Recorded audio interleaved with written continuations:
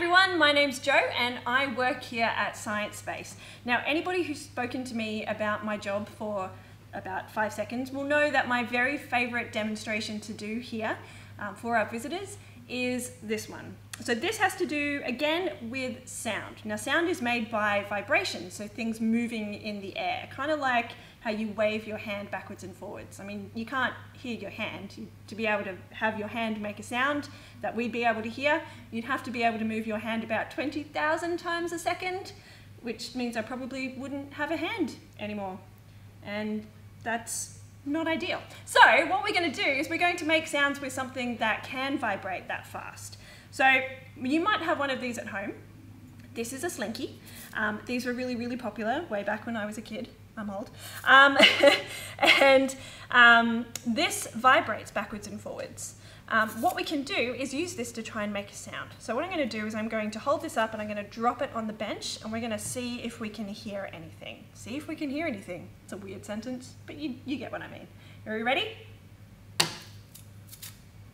I mean, we kind of heard something a little bit when it hit the bench, but it wasn't super loud. So let's see if we can make that sound louder. Now, when you guys are trying to call to each other across a playground, what do you do with your hands?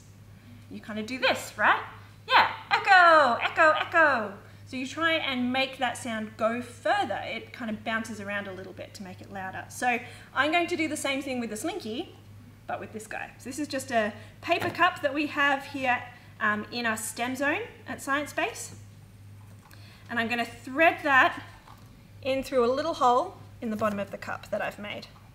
Can we see that little hole again? Yeah, of course. Can you see? Mm-hmm. Awesome.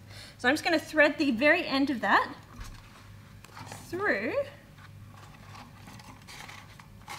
and then just twist it on, kind of like a spring.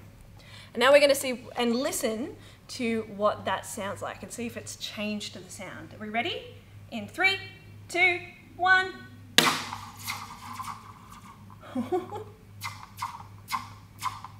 I think I'm going to need to try that one on the floor a little bit because it made the sound a bit louder.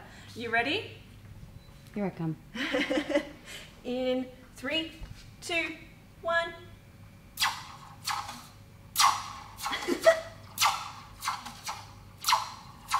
What does it sound like?